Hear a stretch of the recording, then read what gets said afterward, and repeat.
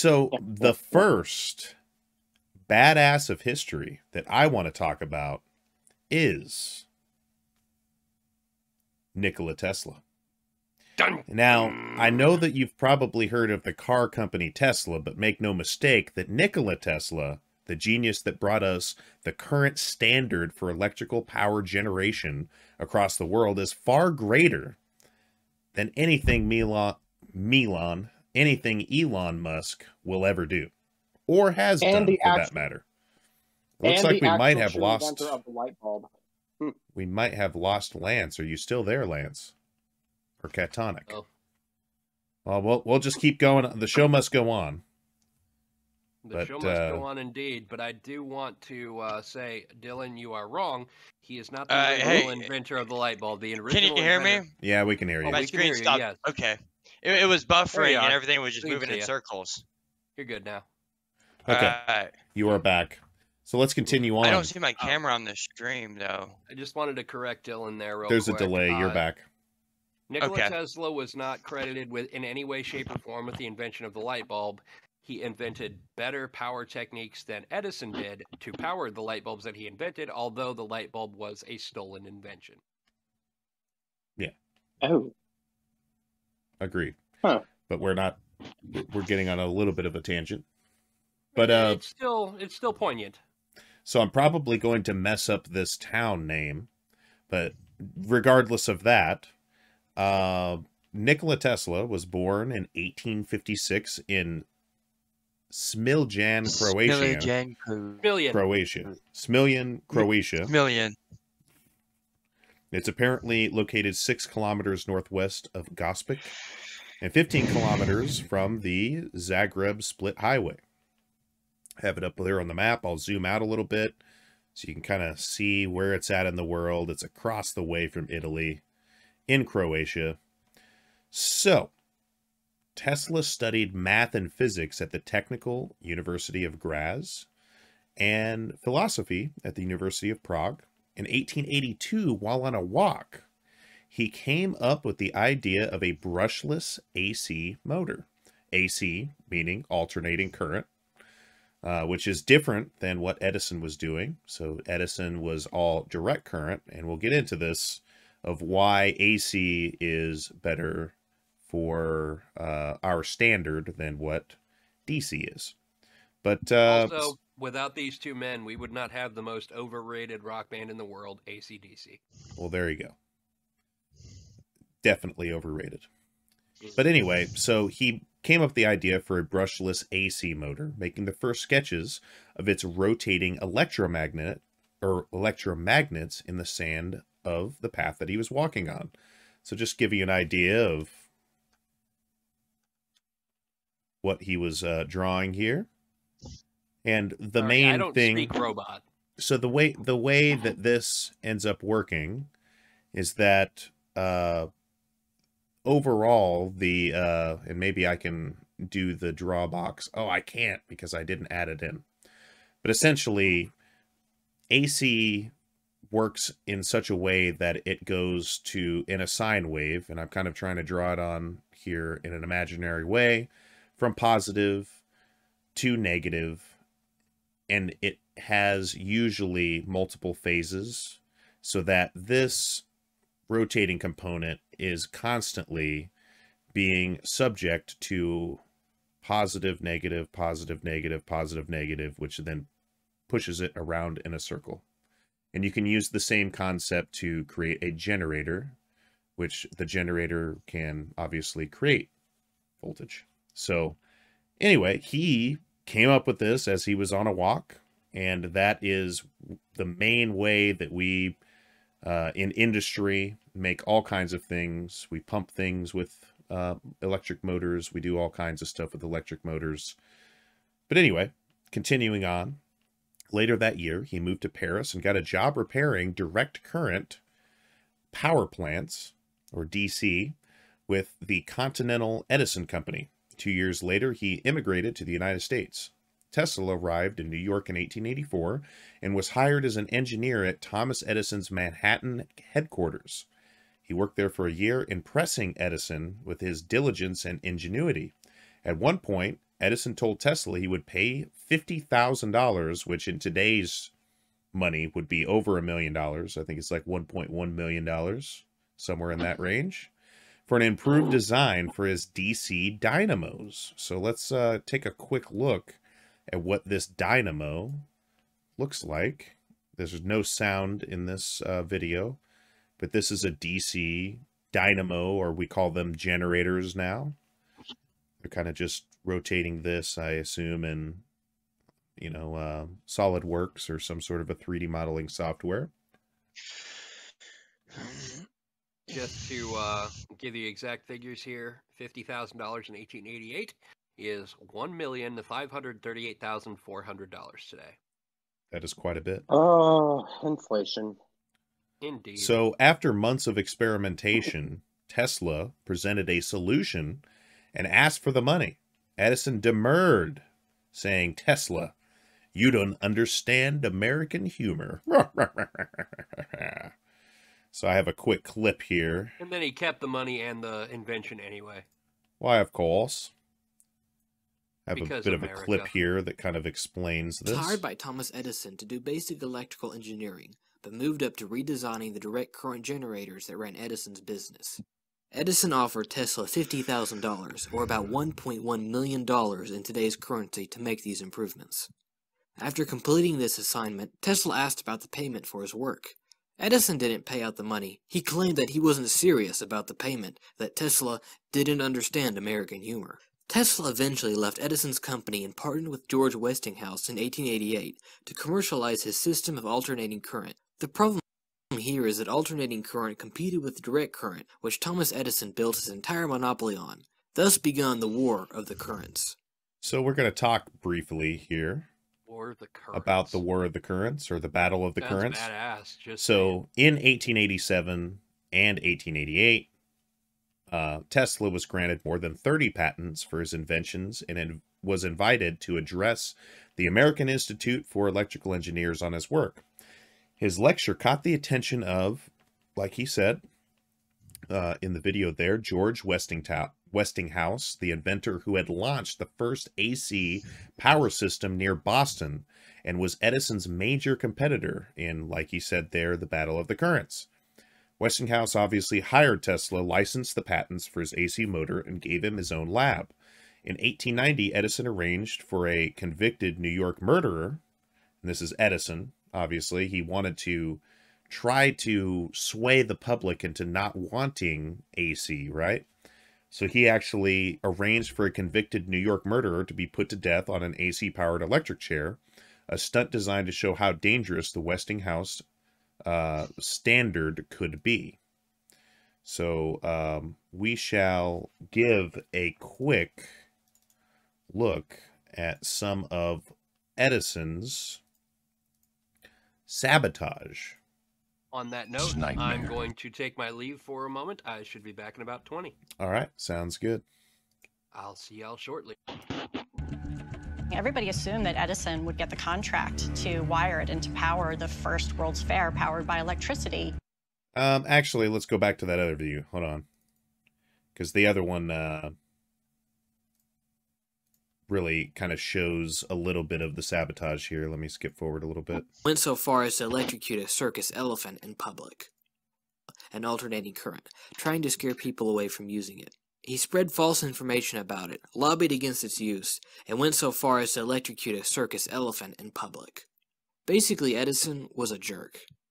Direct current had plenty of its own faults. It was the cause of death of countless children and created numerous house fires.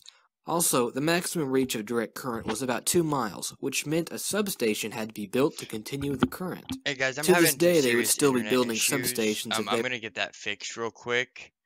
It's going to require me just rebooting something real quick. My thing keeps on popping in and out. Okay. We're just going to continue on, man. All right, yeah. Just continue on. I'll probably be back before you're done with this.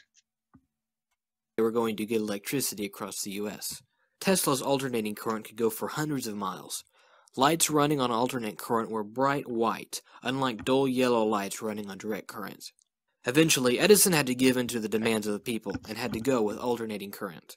Tesla's influence spreads much further than electricity. He had over 700 patents and came up with ideas such as robots, spark plugs, the electric arc lamp, an X-ray device, bladeless turbines, wireless communication, laser technology, neon lights, remote control, cellular communication, radio, an electrical bath to remove germs, radar, and much more.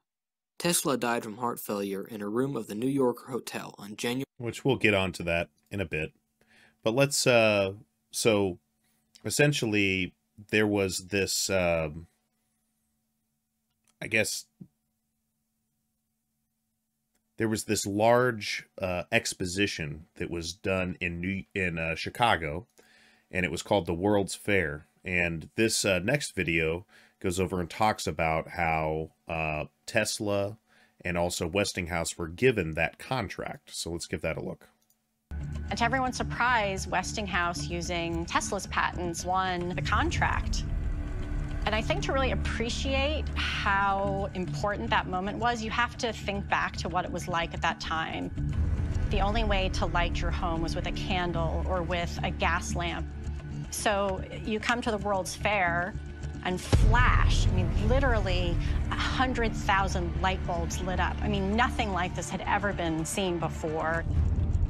It was... I invite everybody, by the way, I've read a book on the World's Fair that also has like another section that is a work of fiction. Well, it's historical fiction. It's called The Devil in the White City.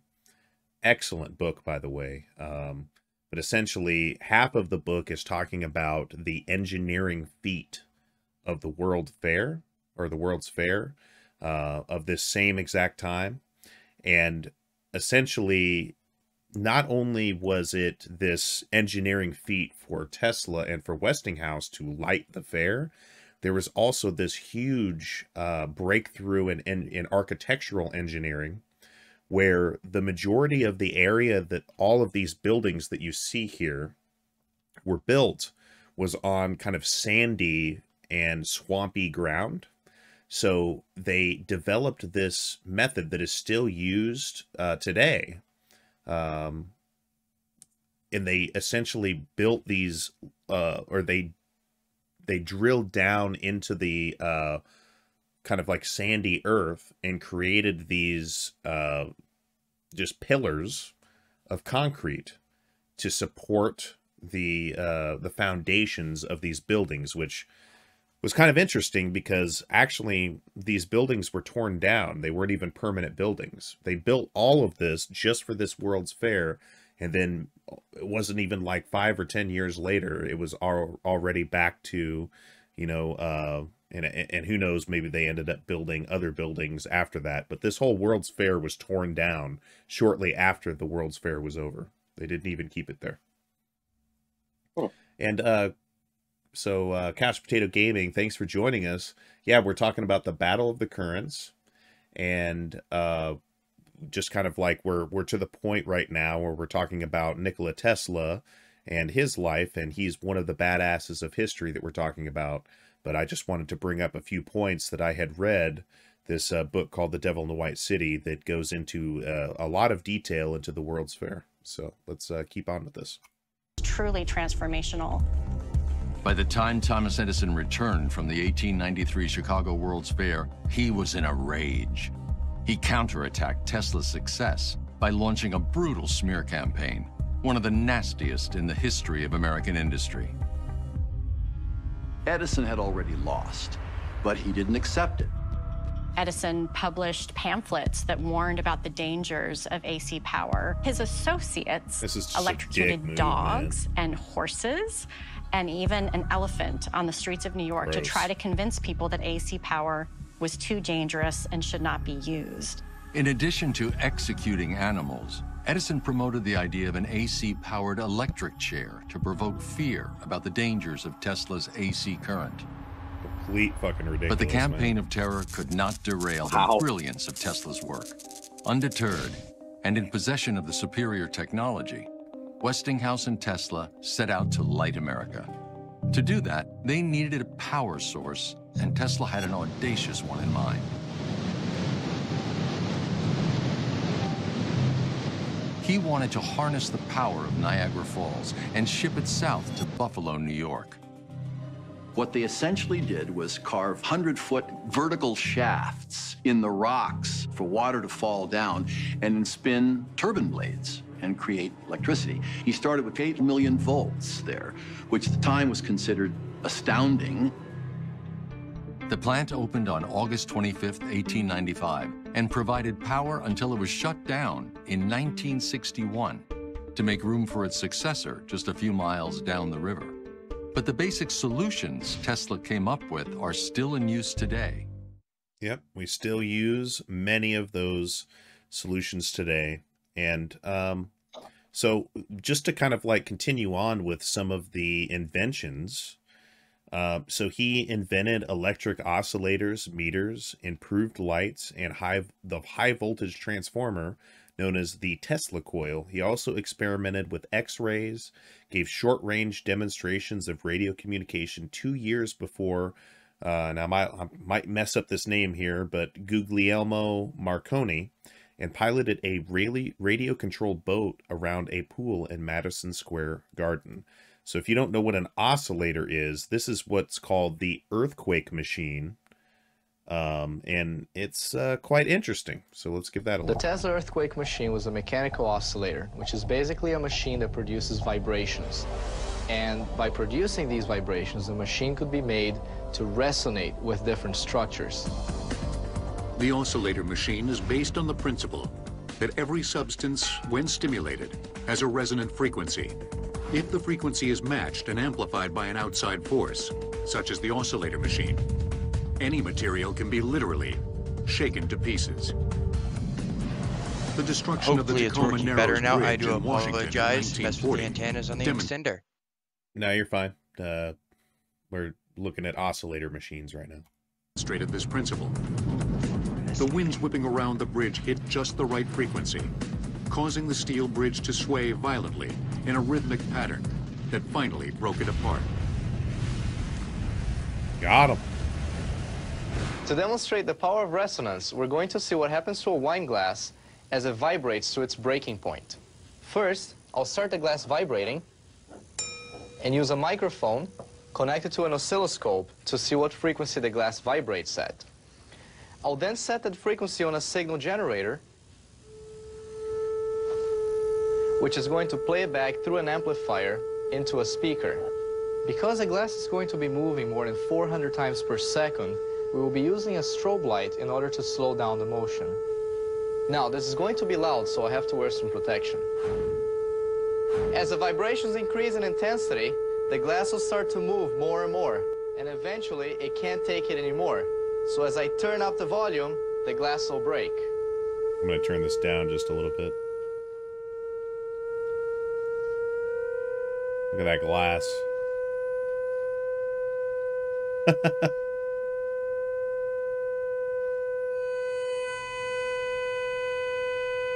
Boom.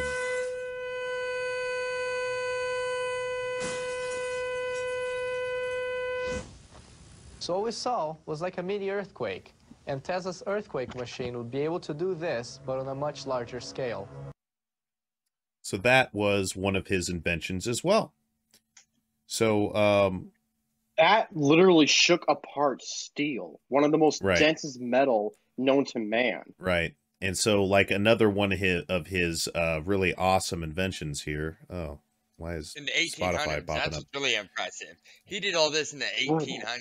Yeah. Oh, So let's wow. check this out. The famous Tesla coil. So just giving you an idea here, this was over 3 million volts that they're testing this Tesla coil here.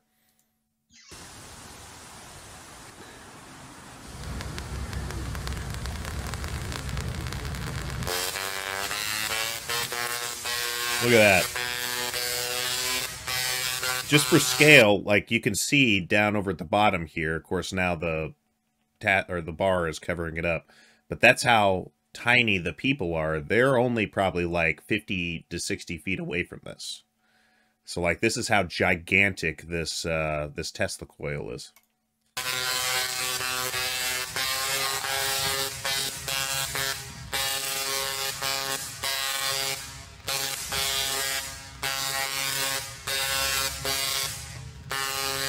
This is just the first test, and they have another one. It comes up and they show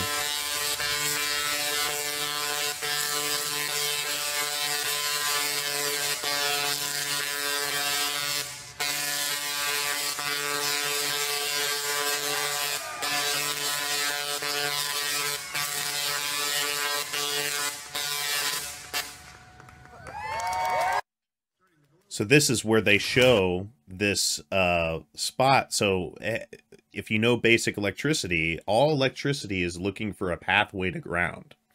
So the way that Tesla was able to have all of these famous photos of him sitting by, you know, these Tesla coils with all of this kind of lightning essentially going around him is that he was right next to a ground.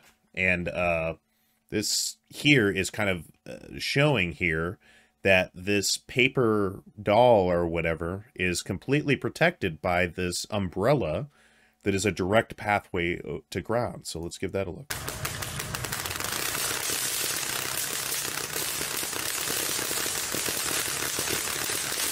Anybody in chat, would you come over and stand under there? Would you feel safe?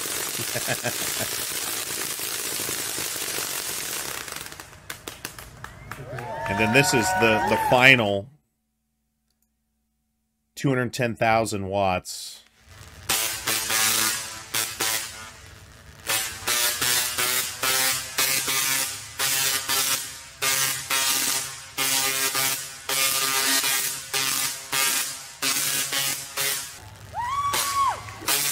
Freaking crazy.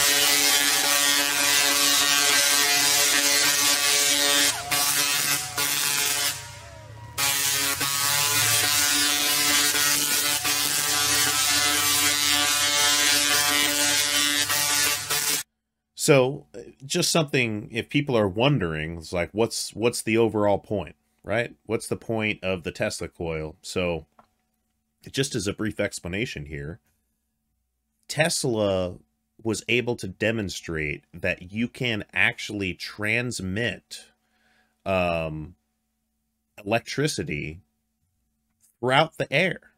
Like he had many famous demonstrations where he was holding a light bulb in his hand while he was transmitting voltage through the air, and the light bulb, while holding it in his hand, would light up. And this was particularly dangerous to all of those people who and companies that transmitted, you know, all of the electricity to various households in the same way that we do that today. So there was a lot of sabotage to essentially try to just make Tesla seem to be a fraud, right? He wanted to give this to everybody for free. He wanted to give these technologies to people for free. Well, in a capitalist society, that doesn't work very well. So no, because that's communism. Right? And I'm just saying that Tesla really, in his whole entire life, did not benefit very much from his technologies. And this is kind of a theme in the badasses that I chose personally from history, because all of the badasses that I chose from history, well, I guess it's just two, but even beyond what I'm going to present today, those people did it for the sake of doing it. They didn't do it for profit. They didn't do it because they wanted the renown or the fame. They did it because it would help the world, and they weren't looking at it from a profit perspective. They just wanted to make the world a better place. So just in conclusion here, you know, to me, that makes you the biggest badass, right? Like, to me, and I'm just saying it's opinion. I get it. But that makes you an extreme badass to want to do something to just make the world better, instead of doing something for fame or doing it for renown or doing it for money. Just doing it for the sake of doing it and being a good person. Well, that, I mean, and he made, I mean, these inventions that he made led to led to a huge tree, a sprouting tree of many other things. And like what Mike said, you know, we wouldn't have a lot of this stuff today because if it weren't for Nikola Tesla's work. But yeah, what I did not know though, I didn't realize that Thomas Edison was that elaborate to sabotage him. Definitely. I thought I was under the impression that he just stole his idea because, like you said, capitalist society, and then given all that kind of junk. But I didn't realize that he actually legitimately made a smear campaign and also executed animals just to make his inventions look like they're made for mass destruction and loss of life, which is completely it's just like technology. Technology is not the one that's destroying society, it's humans themselves doing it. Right.